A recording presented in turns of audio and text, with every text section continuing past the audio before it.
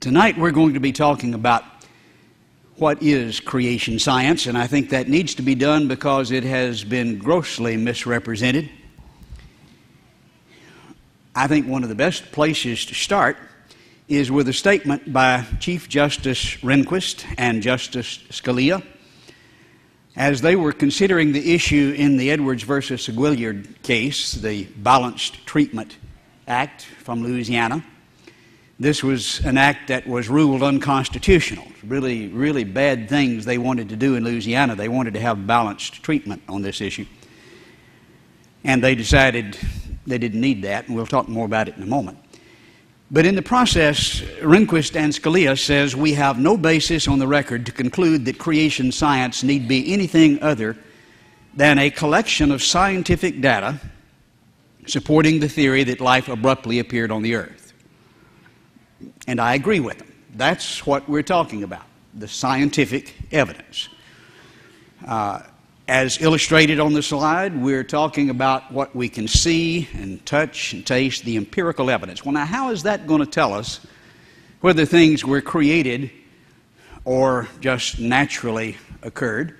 Can you distinguish between natural origins and created intelligent design origins by looking at the physical? Well, let me illustrate. We look at this rock. Tell me about the origin. Did this happen naturally or did someone design it? Well, you've got a pretty good idea. This probably happens naturally. On the other hand, we see this rock, and I don't think that happened naturally. I think created design is the best explanation, and I think most would agree. But now then we have entered into the area that has to be relegated to the Sunday school classroom. You can't have that in the schoolroom. Does that make sense to you? You can, by looking at the empirical evidence, see whether this happened naturally or whether it was designed, and no, this is not necessarily religion at all. Another very obvious illustration, I believe, is seen when you walk down the beach and you see the lines, the lineations here that parallel the waves. Now, was this natural or was this designed? Well, you say that probably the waves did this. It parallels the waves. You can see them producing this kind of effect. Some order, yes, but probably still of natural origin. But you walk a little further and you see on the beach, John loves Mary. Waves probably did that, you think. But if you conclude that it must be intelligent design, now then you've got to be in the Sunday school classroom. You can't be in the schoolroom. I think that's just utter nonsense, but demonstrates that from the empirical evidence you can see clear indications to distinguish between the natural and the designed. And when we look at the universe around us, we see abundant evidence, I believe, of design, and that's going to be our theme actually throughout the week. But when we look, for example, at this bacterial flagellum, the little tail on the end of the bacteria that helps it propel, this is astounding. When Darwin looked at the, quote, simple cell, he saw what was called a black box. That's all he could tell. Well, as we learn more about it, it's like a city with factories and just mind-boggling complexity. This particular machine, and that's the only way to describe it, is an electrical motor. It has rotors, it has stators, it has O-rings, bushings and U-joints, it has drive shafts. all of this is coordinated in 30 functioning coordinated parts, such that if any one of the 30 parts is missing, it doesn't work. There's no way to get the first 5 and then work for a little while and then gradually get another one. If you're missing any of them, it stops. You've got to have all of them at once. And I don't think there's any way to explain that in terms of a gradual evolutionary process. And the design is absolutely astounding. It turns at up to 100,000 revolutions per minute and can reverse directions in a quarter turn. Our engineers today can't build that. We don't have anything that our engineers can design that works that efficiently or that works that well. Now, if you see intelligent design in John Loves Mary, what do you see when you see an electric motor with better design than anything we've been able to come up with? I don't think that's a hard question. In fact, evolutionists understand that. Richard Dawkins is one of the more prolific writers against creation, for evolution in our time. He's from Oxford. And he reminds people in his book, The Blind Watchmaker, right at the beginning on page 1, that biology is the study of complicated things that give the appearance of having been designed. That's the way the way he defines biology. Now, he doesn't believe it was designed, but it's an illusion. Yeah, it looks that way, and he admits it, but it's not so. Francis Crick, Nobel laureate, co-discoverer or describer of DNA, makes a similar statement when he says biologists must constantly keep in mind that what they see was not designed, because obviously it looks that way and you've got to really work at this or you'll get the wrong idea, because you have to constantly keep in mind that what they see was not designed, and you've got to work at that. But rather evolve. He has faith, of course, in that. Well, I think maybe it's more reasonable to just believe that what it looks like is what it is. But I think it's their philosophy that drives them in the opposite direction in spite of how it looks. We need to understand that as we're talking about origins, there are 2 possibilities, and only 2, and that's important for several reasons. Notice the statement by Douglas Fatuma, again a very prolific writer against creation, but a well-known scientist. He says, creation and evolution between them exhaust the possible explanations for the origin of living things. Organisms either appeared on Earth fully developed, or they did not. If they did not, they must have developed from pre-existing species from some process of modifications, naturally or suddenly, not natural. And there are variations of each. But if we understand there are only 2, now sometimes we get the objection, well, you're only talking against evolution and no evidence for creation. And we're going to be dealing a lot with the evidence for evolution and showing that it's not valid this evening, but if you'll be here for the rest of the week, you'll see that charge is absolutely false. But if there's only A or B, and you show it's not A, you have given positive argument for the other, haven't you? But we're only allowed to have one of these views in the classroom. You can only teach evolution because, after all, that's science, and creation is religion, and never the twain shall meet. I think that's naive to the point of being absurd. Both evolution and creation can be investigated scientifically, and I believe we demonstrated that very simply and very easily, and it'll be more obvious as we proceed. And both evolution and creation have profound religious implications. You mean evolution has religious implications? Well, if you're not aware of that, you hadn't thought about it very much. Let's look at some of the statements by some of the leading evolutionists in the country, beginning with Edward Erickson, writing in The Humanist just a few years ago. He said the core of the humanistic philosophy is naturalism, and this naturalism is his religion. That's the proposition that the natural world proceeds according to its own dynamics without divine or supernatural control or guidance, and that we beings are creations of that process. obvious religious implications. Richard Lewontin makes the point even stronger. Again, one of the leading evolutionists in the country from Harvard. He says it's not the methods and institutions of science that somehow compel us to accept a material explanation of the phenomenal world. Now, a lot of people think scientists wouldn't look at it that way. No, it's not science that says you have to look at it naturally. On the contrary, he says, we're forced by our a priori adherence to material causes to create an apparatus of investigation, a set of concepts that produce material explanations. We have made up our mind we're going to see it naturally.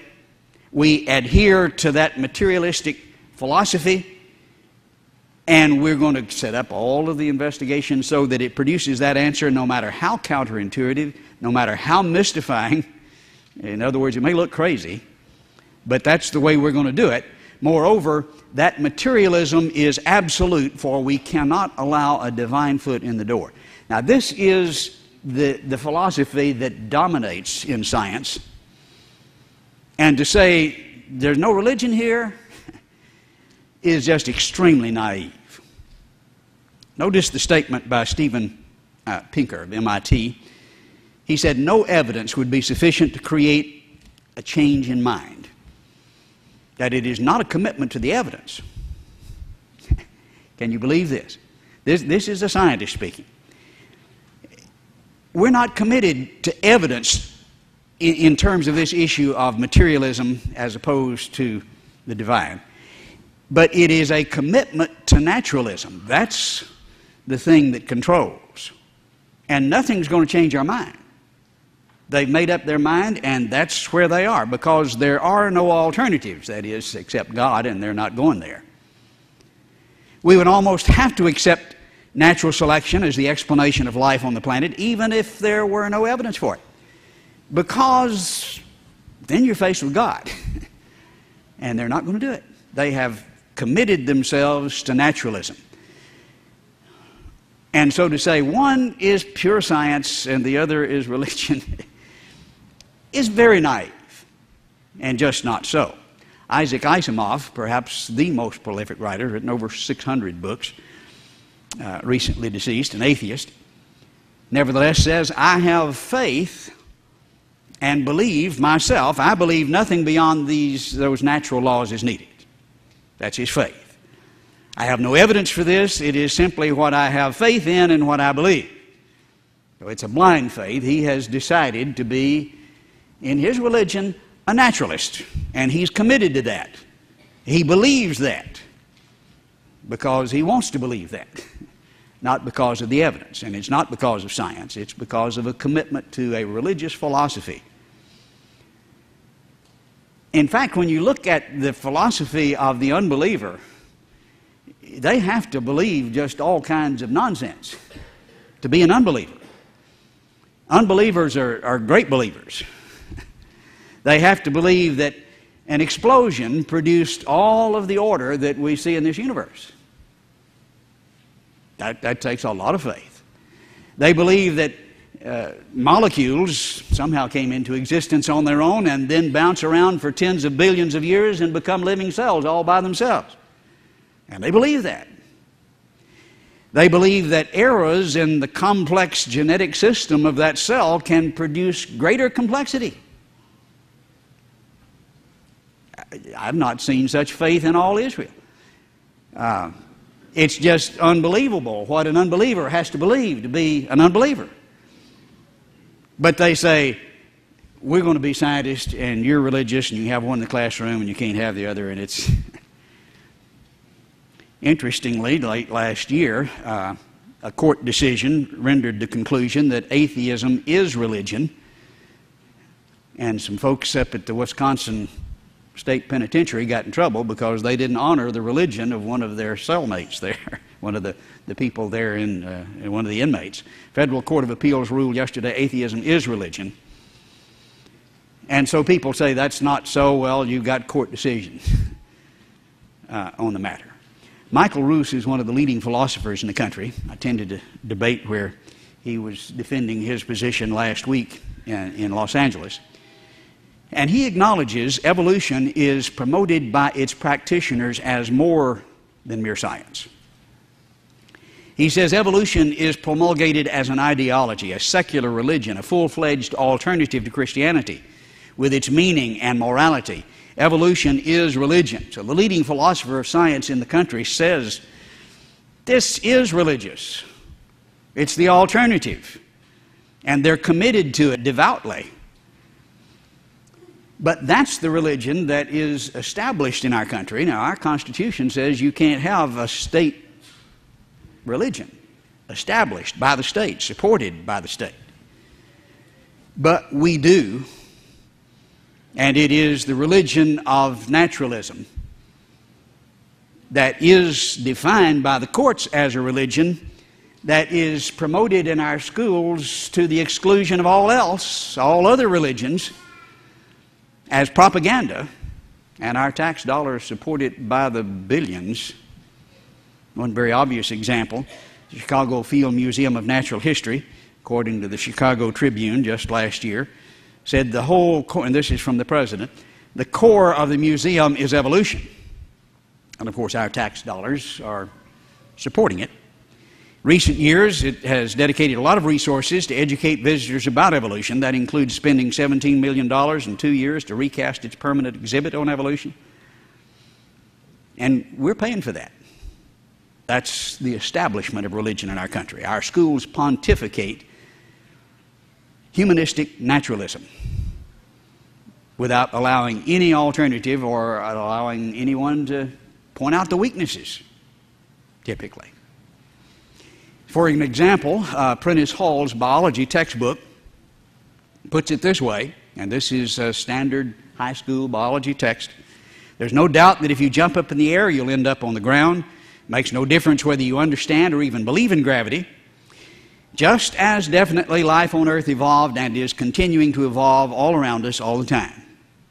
Supported by our tax dollars, just pontificating. This is the way it is. Yes, it is definitely religious, and we have the establishment of religion. But some would say, I understand the problem, but isn't it illegal to do anything else? And the answer is absolutely no, though the press would leave that impression, and they do regularly. And I can say that because I have Supreme Court authority to say that, again referring to the Edwards versus Aguillard case, this time the majority, written by Brennan, tells us this, the act, this terribly unjust act that says you ought to have balanced treatment of these issues. This act does not grant teachers a flexibility they did not already possess. In other words, you don't need this act. You already have this flexibility to supplant the present science curriculum with the presentation of theories besides evolution about the origin of life. You already have that right, he says.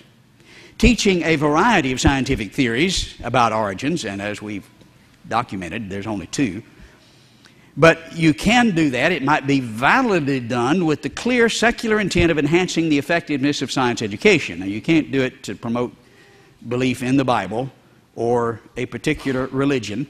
But as science, you can validly teach a variety of origins, as we looked at the arrowhead as opposed to the natural rock. We look at varieties of explanations of origins. And yes, it is legal.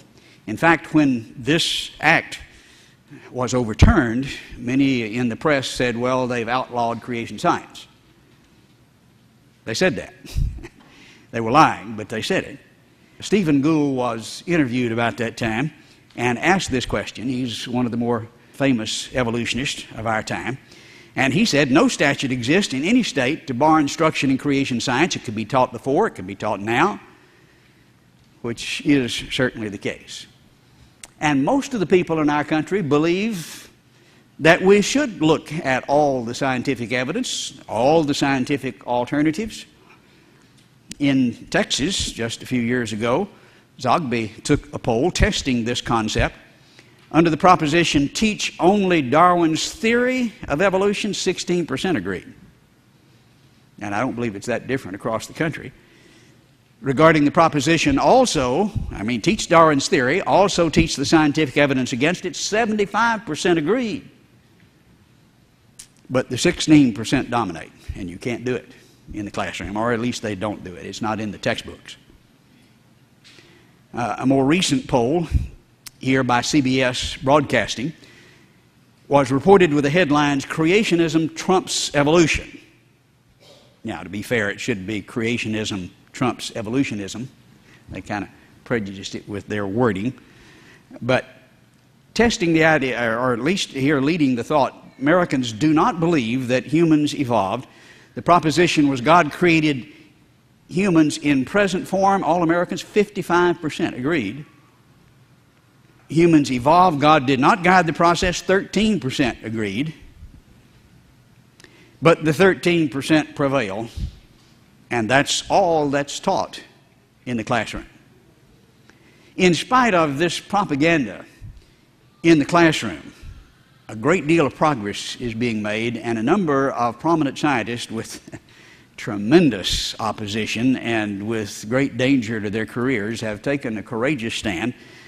And this was in 2001 in New Republic, with the headlines, "100 scientists take a courageous stand." And these were scientists in major scientific institutions across the country, like the Smithsonian, the American Museum of Natural History, some of the leading universities.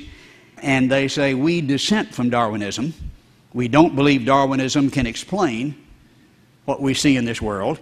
And 100 of them signed the proposition and put their name and their position there. And since then, the momentum has grown, and now over 700 have signed that proposition, all with doctorates in the natural sciences, including scientists from the U.S. National Academy of Sciences, from the Russian, Polish, and Czech National Academies, from universities such as Yale and Princeton and Harvard and Stanford and MIT and Columbia and Purdue and Berkeley and UCLA and Duke and Cambridge and Oxford. Professors at these major institutions have said, "We don't agree that Darwinism explains origins." And if you're wondering about Texas institutions, yes, 25 from A&M, 16 from University of Texas, 5 from Texas Tech, are signatories to this particular proposition. And from my experience in speaking on those campuses, there are a whole lot more that believe that. They come up to me after I speak and say, "I agree with you, Dr. Patton, I can't let it be known, but keep up the good work." These are brave men, and I could tell all kinds of stories that would just give you shivers about some of the things they endured because of the stand. But in spite of this, leading scientists taking a stand against Darwinism, we have men like Ernst Mayr saying, "No educated person any longer questions the validity of the so-called theory of evolution, which we know to be a simple fact." And we know him to be a simple liar. He knows better. I know he knows better. But he says this anyway, in spite of the fact that there are many educated people, as we've demonstrated. Carl Sagan certainly knew better and acknowledged in his book, The Demon-Haunted World, only 9% of Americans accept that human beings, other species, have slowly evolved by natural processes. 13 to 9% is what the polls reflect, depending on who asked and how it's asked. But that's what dominates in the classroom, and I think that's a crying shame. And why is it that way? I get asked that all the time. And there's a simple answer to that. It's because you and I have allowed it to happen. And we need to think about that. We are making progress in spite of the great disadvantages that we have in the classroom. Debates across the country have been held, and while they have slowed down and virtually stopped, we are enjoying well, the evolutionists have given up because they're losing, and they've quit. I had a debate scheduled several months ago at LSU with the head of the geology department. It had been scheduled for about 6 months. I showed up, as did enough students to fill the auditorium, over 400 students, but the professor didn't show. And so I won. We spoke for about an hour, had another hour of Q&A. Some of them stayed till midnight. The organization that put it on did a survey when they first came in the door, gave out cards, and then collected them. 54% believed in creation when they arrived. That means, I think, creationists have a disproportionate number that want to know about the evidence and are interested in the facts. They did a follow-up 2 weeks later, and 91% of those then believed in creation. It didn't help him not show up. Niles Eldridge talks about these debates, and he has debated a number of times. I debated him in Orlando, Florida. He is curator of the American Museum of Natural History, professor at Columbia. And he says, creationists today, at least the majority of their spokesmen, are highly educated, intelligent people. Skilled debaters, they have always done their homework, and they nearly always seem better informed than their opponents, who are reduced too often to a bewildered state of incoherence. I'm sorry, that's the way it is. He says creationists travel all over the United States, visiting college campuses, staging debates with biologists and geologists and anthropologists. The creationists nearly always win. And he's right. He was a pushover. He had so much in print that he was just in serious trouble when he started. When the press interviews evolutionists, they always have to interview Eugenia Scott, who is president of the National Center for Science Education. Sounds like a very prestigious organization. It's just it's a watchdog group that hates the creationists. It's one she formed by herself. And she says scientists should refuse formal debates because they do more harm than good. And they're doing that now. That's the standard procedure. And they do more harm than good for the evolutionist. I was recently up in New York. Some of you know Keith Sharp, and we were lecturing there near Syracuse University, and he was trying to get a debate going, and he challenged 100 geologists within a 100-mile area in my name to debate, and they all refused. And so with his advertisements on the back, he put, "Here are the geologists who refused to debate Dr. Patton." And it's not just me. I mean, they have refused to debate creationists around the world. However, she goes on to say, but scientists still need to counter the creation. In other words, let's talk about this, but make sure you do it when they're not there. Now, is that good science? I think it's just nonsense. And I think we ought to ridicule it and make fun of it. It's certainly very different from Darwin's view, who had a much more reasonable perspective. In Origin of the Species, he says a fair result can be obtained only by fully stating and balancing the facts in arguments on both sides of each question. Does that make sense? That's what I believe. Of course, when you do that, the creationists nearly always win, as even the evolutionists acknowledge. And so they've stopped.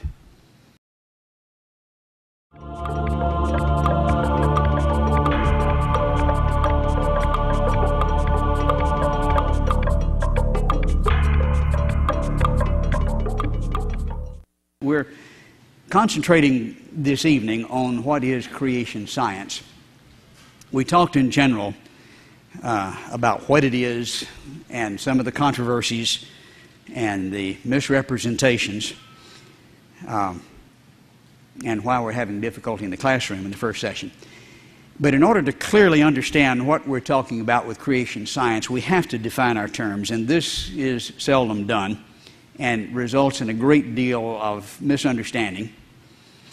And I'll allow the evolutionist to define terms, and I'd like to emphasize a distinction that's made by G.A. Kirkut in his book Implications of Evolution. He was chosen to write this book, one of a series of international monographs on evolution. And he says there's a theory which states that many living animals can be observed over the course of time to undergo changes so that new species are formed. And in the context here, he's talking about variation, what I'd call horizontal variation. A cow gets a longer horns or shorter horns, maybe becomes spotted or not, but still a cow. And sometimes those variations are called new species. That's a very nebulous term. If I'm resistant to penicillin and Ricky is not resistant to penicillin, we're not different species. But if bacteria becomes resistant to penicillin, or is, we'll talk more about that in a moment, and another one is not, they're different species, and it's just a very arbitrary term. But yes, there are changes, variations that we can see that are called new species. This can be called the special theory of evolution and can be demonstrated in certain cases by experiments. I would agree with that and illustrate it with the variation that we see in dogs that can be bred within a few tens of years from a single source. All interbreed, not different species, but variation within the kind, as we would put it. That's what he calls the special theory. But he makes a distinction here between that and another concept. On the other hand, he says there is a theory that all the living forms in the world have arisen from a single source. Now that is a different idea, and which itself came from an inorganic form. This can be called the general theory of evolution. This is the issue, not the special theory, which we can see and is not really an issue. But the idea that all came from a single source and it from an inorganic form, illustrated here in this tree of life in the typical textbook. This is the general theory, and that's the issue. And if we don't distinguish those concepts, we got a lot of misunderstanding. What we're talking about then, in terms of what we disagree with, is a change from one kind to another kind, not variation within the kind. We have all kinds of communication problems when we don't make that distinction. One fellow says, I see evolution in the lab every day, and the other fellow says evolution's not observable. And they're both right, but they're talking about different things. One says, I see these changes, a little extra bump that bacteria gets and then changes back under certain circumstances. The other one is talking about the change from the ape to man. Well, that's not observable. You can't repeat that in the classroom. One's speaking of special evolution, one's speaking of general evolution, and many times in argumentation you see the change in definition from the beginning of the argument to the end, which leads to any kind of conclusion you want. I've been in the classroom where a professor would say, well, Mr. Patton, evolution has just changed. Don't you believe in change? And I say, sure, I believe in change. I've got some in my pocket. But I think we need to define our terms if we're going to have a good conversation. I've sent kids to college, as many of you have, and we could understand the person saying it's a real nuisance to have to pay all that money to send the kid to college. But then you look on the legal textbooks and the public nuisance is a crime. And you can send people to jail for it. And so, if you switch those definitions in the process, you can say it's a nuisance and it's a crime to send a kid to college. We see the fallacy of that. People begin to argue with these small variations and reach conclusions with regard to the general theory that says all came from a common source. And the fact that you see small variations doesn't prove all came from a single source, or that they all came from an inorganic source. But that kind of switching of terms underlies just a ridiculous conversation sometimes. I think that's what's the explanation for Richard Dawkins' statement. It's absolutely safe to say that if you meet someone who claims not to believe in evolution, that person is ignorant, stupid, or insane, or wicked. Now, he's seeing some variations, and you can see that. Well, yes. Therefore, you have to believe all came from an inorganic source. Well, no, that doesn't follow. Well, but I can see this variation, yes. But you see how the switch confuses. Stephen Gould made a very reasonable statement when he says, no myth deserves a more emphatic death than the idea that science is an inherently impartial and objective enterprise. That's a myth. Yet it continues to thrive among working scientists because it serves us so well. That's no more true with scientists than it is with preachers or any other group where you see ambition and careers at stake and people wanting to feed their kids, and they come up with conclusions that serve their purposes, and that's true in every field, and certainly in science. Maxwell Planet, who is a Nobel laureate, says scientific truth does not triumph by convincing its opponents and making them see the light. Now, we're told that, and we maybe think that. Well, here's a fellow who knows, Nobel laureate.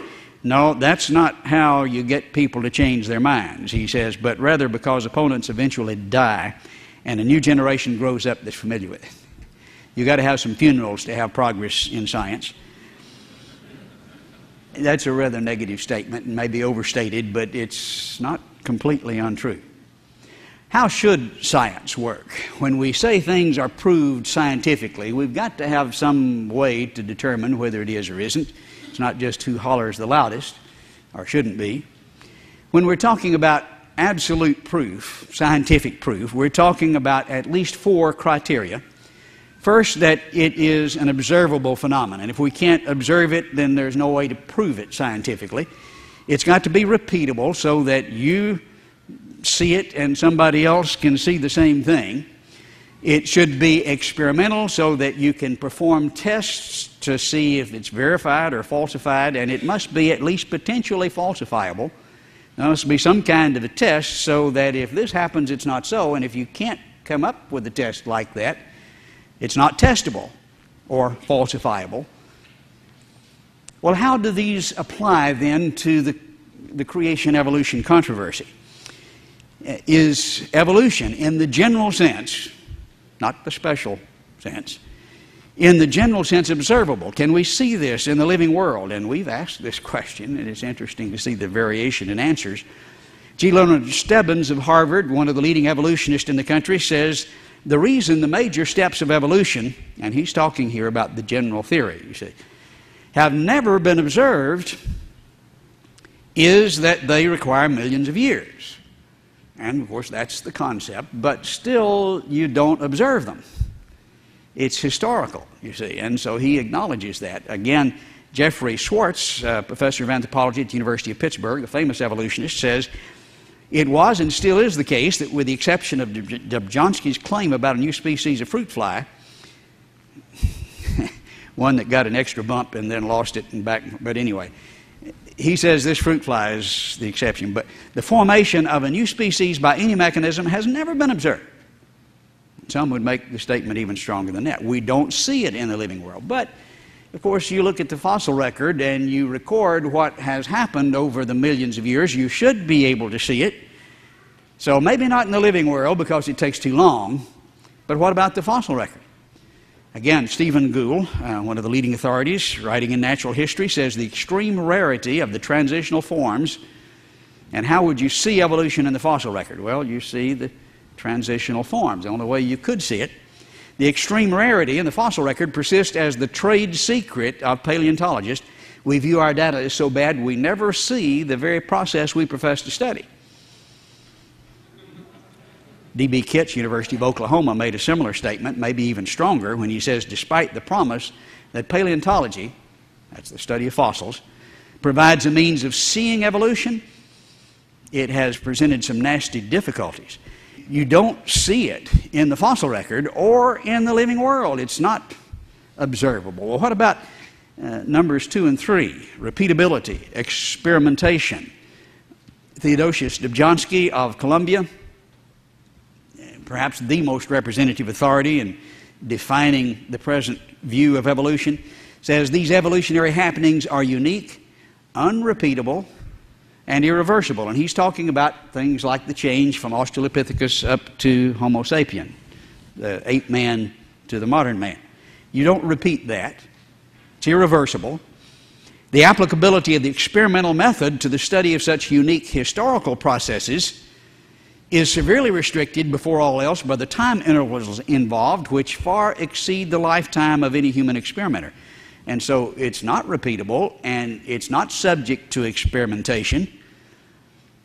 Well, there goes 1, 2, and 3. What about number 4, falsifiability, the testability? Colin Patterson was curator of the largest fossil museum in the world, British Museum of Natural History, and he makes similar statements. He says he's talking about the general theory, unique and unrepeatable, like the history of England. This part of the theory, in parentheses, that evolution has occurred, is therefore a historical theory about unique events, and unique events are by definition not a part of science, for they are unrepeatable and not subject to test. But that's the essence of falsifiability. All 4 of these criteria are not met when you're looking at the general theory of evolution. It takes too long, you can't repeat it, it's not subject to experimentation, it's like a history, you can't test it. And so why say this is scientifically proved? Well, either you don't know what scientific proof is, or you're not telling the truth. Now, maybe there's a third alternative. I'll be glad to listen, but it looks to me like if somebody just jumps up and down and says, I know this is proved scientifically, one of those two is so. Not telling the truth, or he doesn't know what proof is. Now, the same objections can be made about creation. You can't observe that. You can't repeat it. It's not subject to experimentation.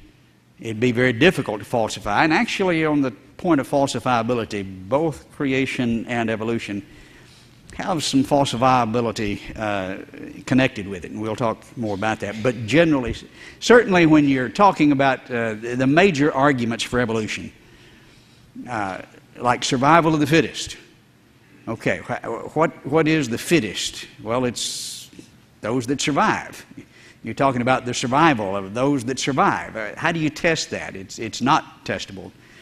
But generally speaking, neither creation or evolution are subject to absolute scientific proof. It doesn't meet the criteria of this empirical proof.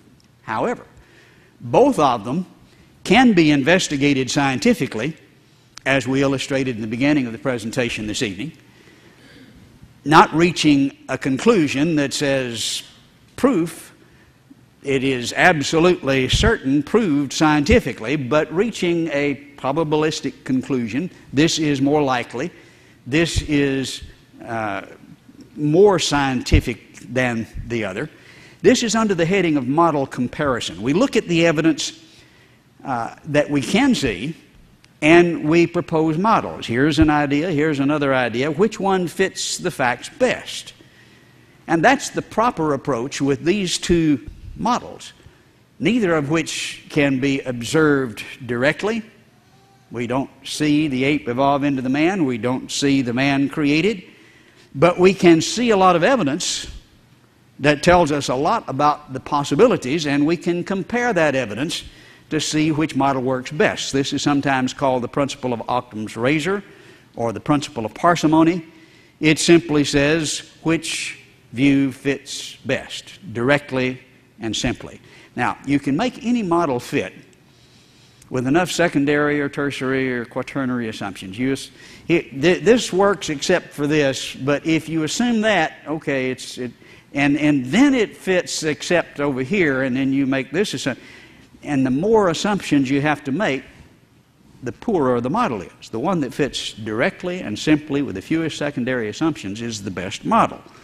And that is a scientific approach and the way we will proceed. Let's think about, from that perspective then, which model, creation or evolution, is served best when we look at what Darwin saw. Let's just back up and see what convinced him that evolution was the best explanation of origins. He sailed around the world as the ship's naturalist on the Beetle, And he saw a lot of strange-looking animals, especially in the Galapagos Islands, different from the ones that he had seen in England. And he talked a good deal about the finches, not initially, but later on he developed this idea. And he saw different finches on different islands, the islands without trees.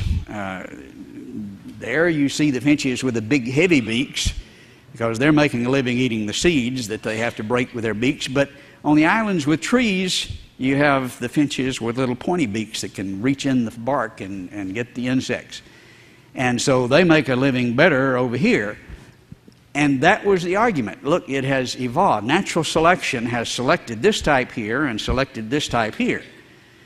Now, how did they originate? Were there the two types to start with, or did they develop? Well, you can't really tell from but you do see a variety of finches. Beak shapes were different on different islands. Now, are we seeing proof that all came from a common origin and all came from inorganic form? No. At best, we're seeing evidence for special evolution. Now, what we've learned about it since Darwin was there is that all of these finches interbreed. Now, that's not in your textbook, but it is in the technical journals. They're one species according to that definition of species. This is really not a great illustration of horizontal variation or of special evolution, but that's all that it is. He saw no evidence for general evolution, but this is not the way it's presented. Let me give you an example of the way this kind of evidence is presented, and here this made the headlines just last year. Darwin's finches evolved before scientists' eyes. Now, Darwin saw the variations, but now then, here are people who are studying it in great detail, and they see what happened to these finches when there was a drought in the area for 2 years. And then, of course, it changed when the drought was over. But they saw the finches evolve right before your eyes. For the first time, scientists have observed in real time evolutionary changes in one species driven by competition for resources. This drought caused this competition, and they saw evolution. Sounds impressive, doesn't it? What actually happened?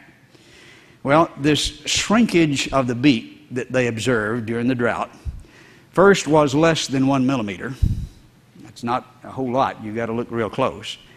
And this shrunken size was not something that developed that wasn't there before. It's not new. It was there before. There are just more of them now. Only the relative numbers changed. There was the big and small, 1 millimeter difference, before and after. But during the drought, they could see that there were a few more with the smaller size. And then after the drought, it went right back. So nothing accumulated. But how do they report it? Finches evolved before scientists' eyes. Yeah, they ought to be ashamed. I mean, that's just disgusting when all they're seeing is a change in relative numbers, and you have to wonder even about that when you see the small amount that they're talking about. And why do they present this kind of evidence? Because they don't have any better. Like the old argument, why does the stork stand on one leg? If he lifted it up, he'd fall down. If you don't have another one, you're in trouble. But this is the best they can do, and this is the kind of argument that's touted as proof, and then you look and see what all the facts are, it's just nonsense. Variation less than 1 millimeter in the numbers, not in the size. The size changes were there all along. Different finches, like different cows. I think we should think about what Darwin did not observe.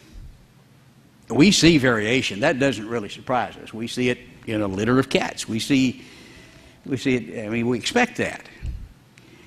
But when we think about what birds would look like if evolution were true, maybe we would see a cowbird or a bird dog, an elephant bird. These are strange birds. Maybe a baboon bird. And why do we laugh at this? We know This is nonsense, right? I mean, there's no question. This is crazy. Darwin didn't see anything like this, and he's not going to see anything like this. What he did see, we expect. It's not funny. But the kind of thing that would be evidence of evolution would just shock the daylights out of everybody. And what is seen is at best horizontal variation, and in this case not a very good example of that, since they're all one species. We see it in the dogs to a greater extent than we see in the finches, and we know they interbreed, and we know it's the same species. One of the arguments that was made in Darwin's time, or shortly after he wrote the book, was regarded the pepper moths, and this is in every biology textbook in the country. Here's proof of evolution. Now, here's what Darwin saw. Let's compare the models and see which one fits best. This is the way it looked before the Industrial Revolution. The light-colored trees hadn't been stained by the soot, and the lighter-colored pepper moths were somewhat camouflaged. The dark ones stood out. And so we're told that the birds flying around had black ones for lunch more often than light ones, and so the numbers changed. But when the Industrial Revolution took place and stained the trees dark, then the dark ones were camouflaged and the light ones stuck out, and now then there's more light ones. Now, you've got light and dark before, and you've got light and dark after. Again, all the change that they're pointing to is a change in the relative numbers. But here is what's in the textbook as proof of evolution. And even that has been grossly misrepresented. But notice the statement by Matthews, who was honored as one of the greatest biologists in Europe, chosen to write the introduction to the centennial edition of Origin of the Species. He's an evolutionist and chosen by his peers to have this honor. And in that introduction, he said the peppered moth, Bistion betulera, which is the species, experiments beautifully demonstrate natural selection, which has since come to be questioned, as we'll see, or survival of the fittest in action. But they do not show evolution in progress, for however the population may alter, all the moths remain from beginning to end. It's the same species. Bistion betulera is still Bistion betulera. You've got light ones and dark ones before and after. But you look in the textbooks, and boy, this is the proof.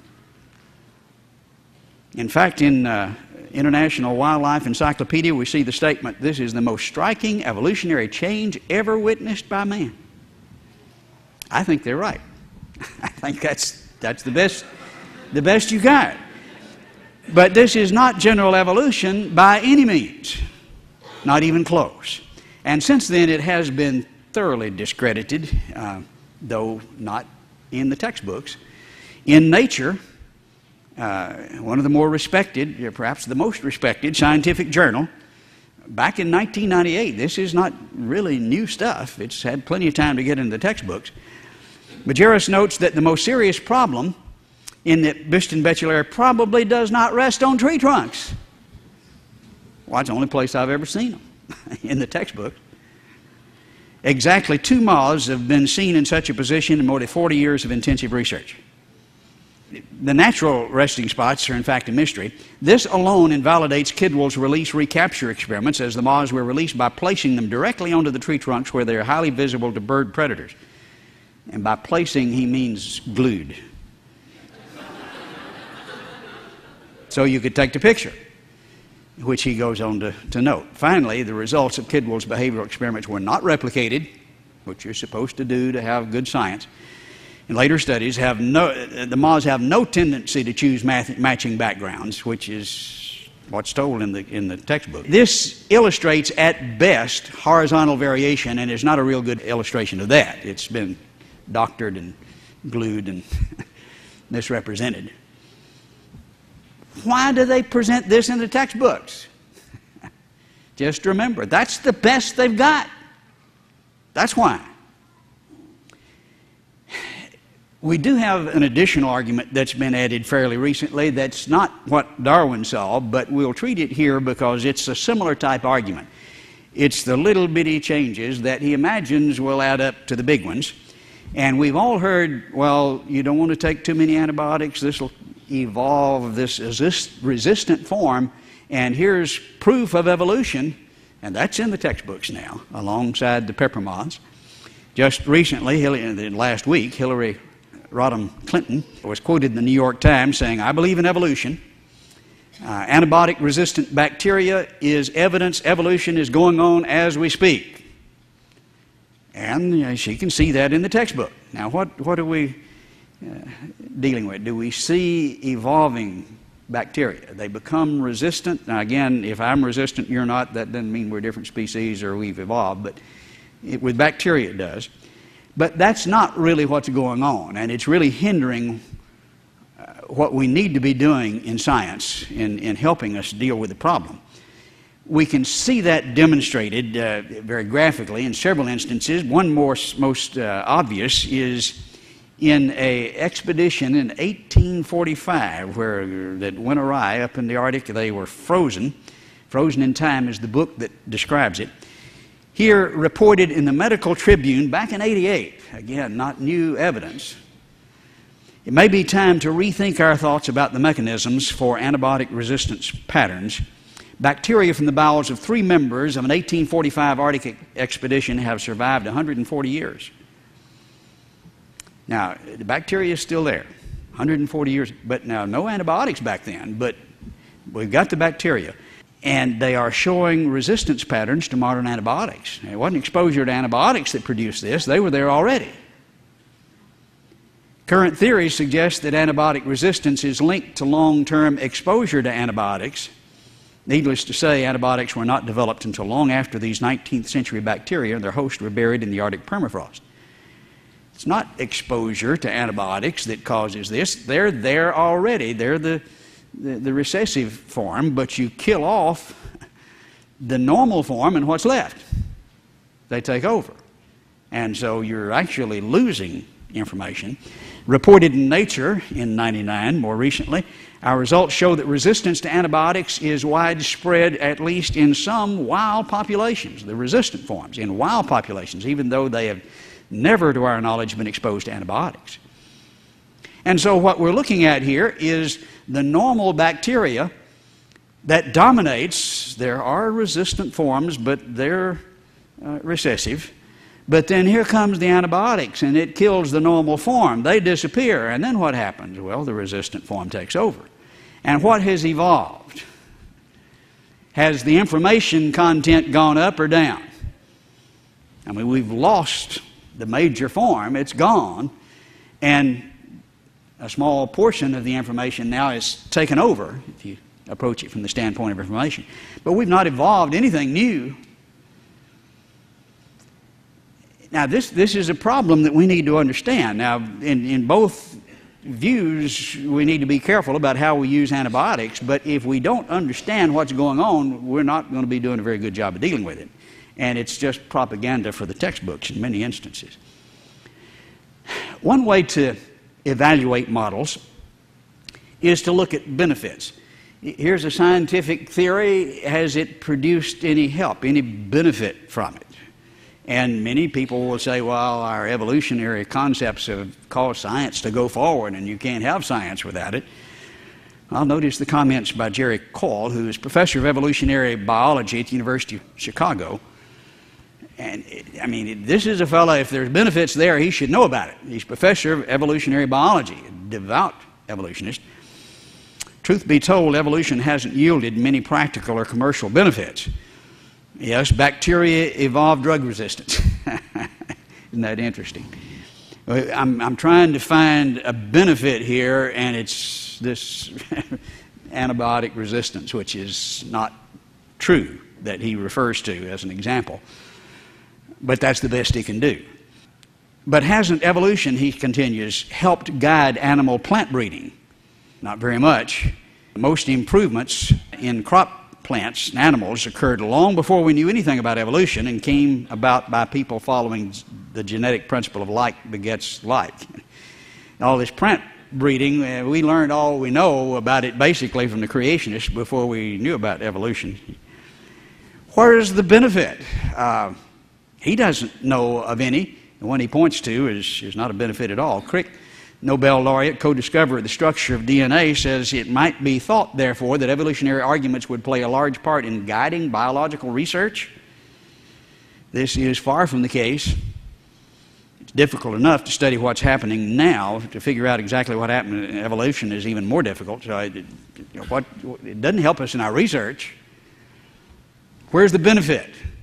Well, I'll tell you the lack of benefits. It's butchered generations of people as we cut out adenoids and we cut out tonsils and we cut out appendix because we're told this is an evolutionary vestigial organ, not knowing that these did produce antibodies and helped us fight infection.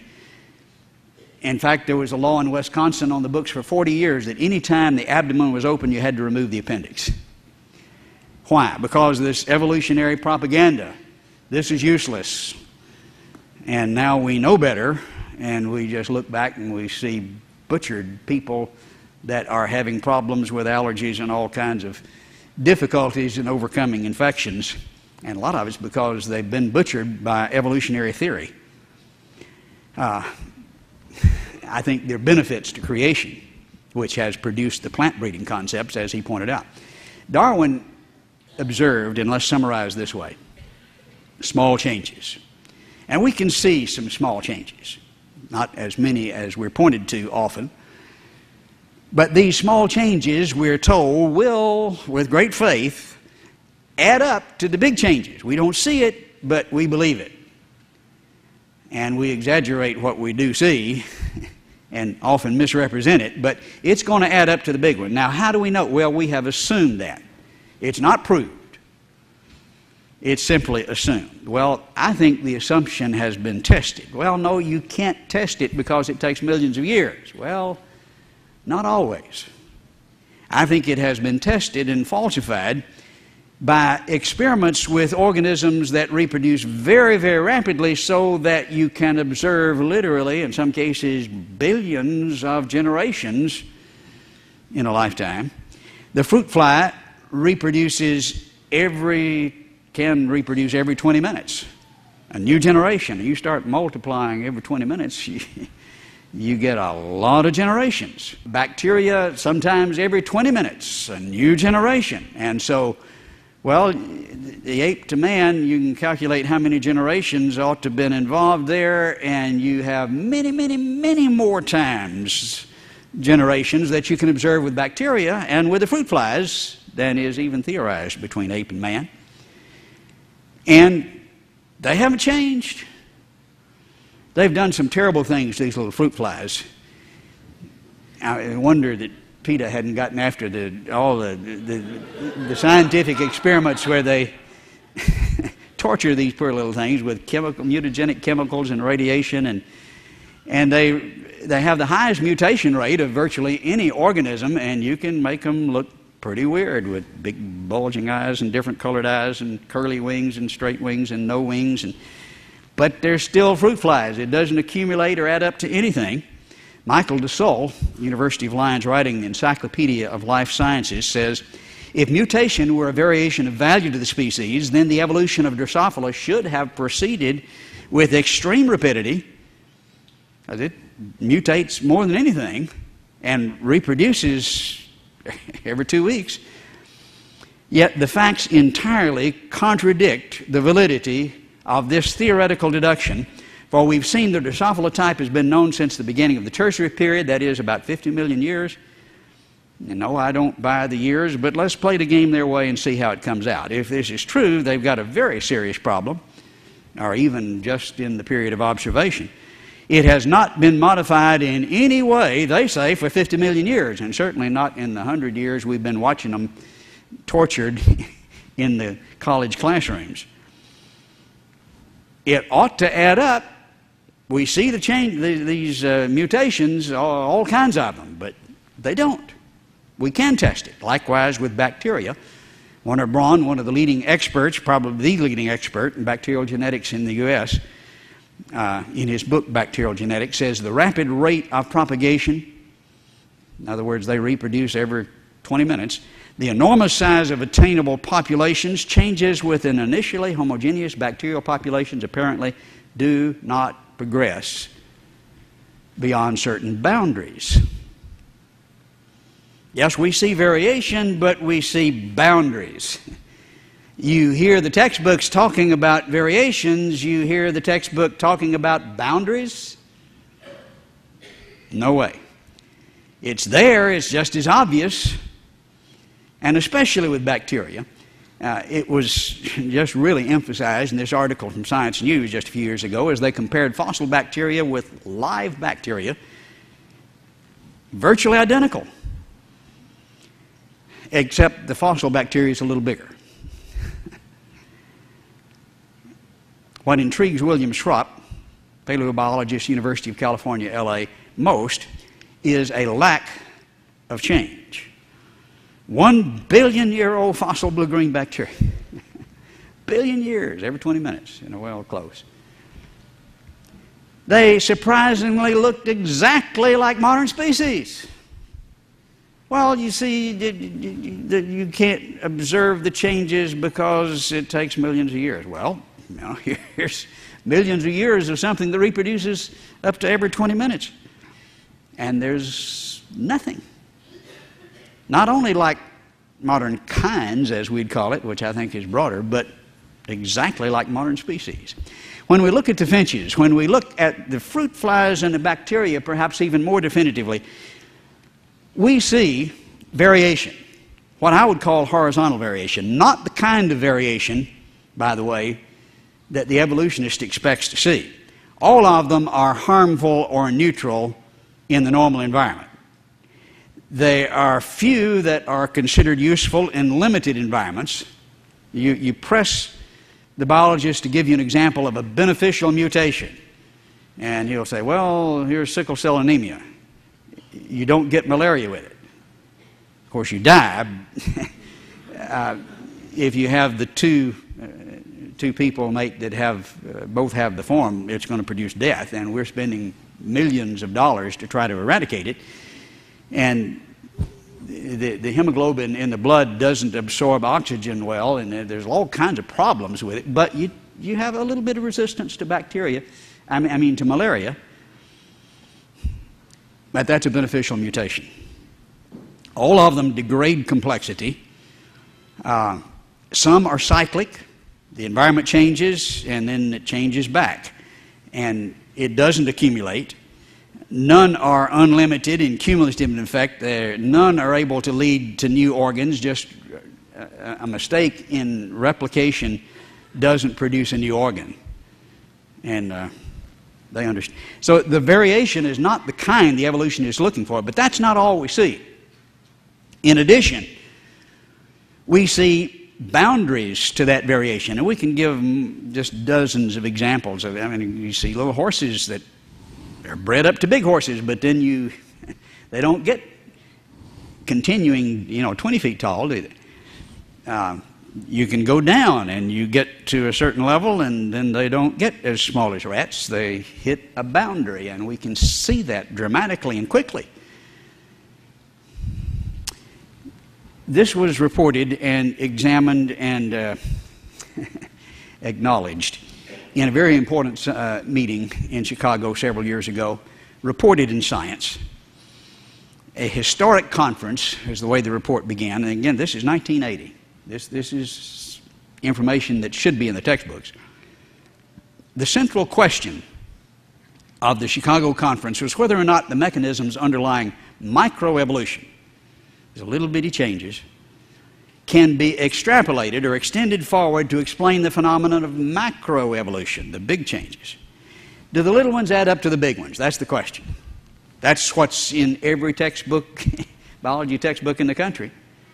But here's the central question of the conference. The answer can be given as a clear no. And then they refer to Francisco Ayala, major figure in propounding the modern synthesis. That's the modern theory of evolution, synthesizing Darwinian survival of the fittest with Mendelian genetics. The modern theory of evolution, he's the one that came up with it, or one of the major figures. Small changes do not accumulate. We can demonstrate that in the lab and in the fossil record. S.M. Stanley of Johns Hopkins makes a very reasonable conclusion from that. He's one of the leading authorities in this field. He says natural selection, of course, that's what's supposed to work on these small changes that add up to the big ones, and that's why they add up, but they don't add up. And so what's natural selection got to do with it? He says, this has long been viewed as the process guiding evolutionary change, but it cannot play a significant role in determining the overall course of evolution. Microevolution is decoupled from macroevolution. And if the little ones don't add up, what's natural selection got to do with it? Stephen Gould of Harvard says, I have been watching it slowly unravel, and he's talking about this theory that the little ones add up to the big ones, the mutations are selected by natural selection. I've been watching it slowly unravel as a universal description of evolution. I've been reluctant to admit it, since beguiling is often forever, but that theory as a general proposition is effectively dead despite its persistence as textbook orthodoxy. It's still in the textbooks. That's how they explain evolution. The little changes, mutations add up to the big ones acted on by natural selection. That's dead, according to the leading authorities. We know better, both from what we see in the laboratory and what we see in the fossil record. Now, there are really, as we pointed out in the beginning, only two horses in this race, and one of them just dropped dead. Who do you think is going to win?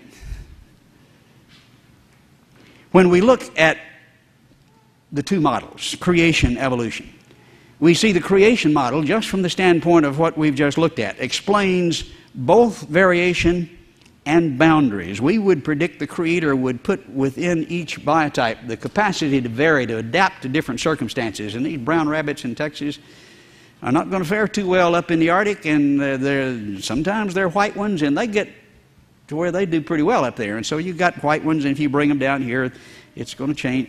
You see some variations that's going to help them stay rabbits and succeed.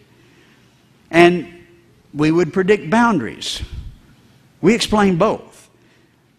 The evolution model explains half, and the variations that we do see are not the kind of variations they expect to see that would accumulate or give benefit or increase information.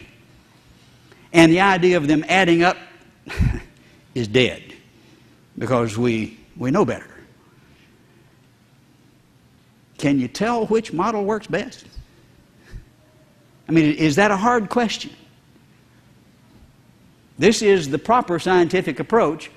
Let's compare what we see and see which model explains the facts best with the fewest secondary assumptions. Now, you can make all kinds of extra assumptions and make this look a little better over here on the evolution side, but it fits directly and simply and obviously best on the creation side.